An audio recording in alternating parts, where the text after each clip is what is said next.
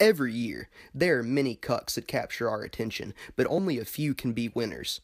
Here is Fexlar Productions' Top 5 Cucks of 2016. Number 5. Brett Gelman. Known for his unrelatable comedy and blatant Rick and Morty ripoff, Jeff and Some Aliens, Brett is number 5 on this list because along with his anti-white comedy, Brett left Adult Swim last year because they didn't have enough shows made by women. What a fucking cuck. More than likely what really drove Gelman to leave is that his wife walked in on him watching World Peace, and she threatened to stop pegging his tight little hole unless he severed ties with the channel. Number 4. Bernie Sanders. Being the Senator of Vermont and a huge cuck makes Sanders sell into our number 4 spot. This dude's been trying to turn Americans into a bunch of commies since '72. Sanders showed how big of a cuck he really was when he let some dying old hag beat him in a political race.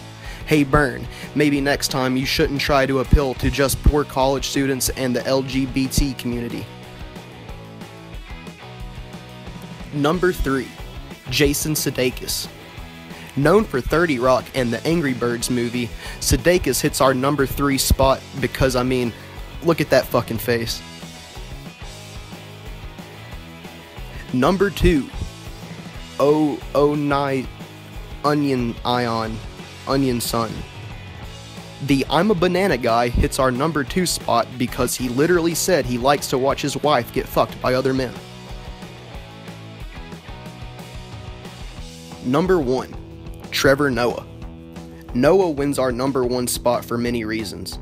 Trevor came into fame out of nowhere when he took over The Daily Show from Jon Stewart. That alone would land him the number 1 spot, no doubt, but Noah went on to cuck his way through 2016 like no other.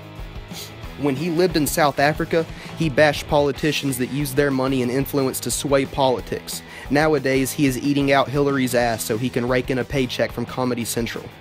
Noah said that Obama smells like cocoa butter. He knows that because he requests that he get to cover Obama in this butter before the Barackinator snakes around in Danny Gabriel's clam. That was Fexlar Productions' Top 5 Cucks of 2016.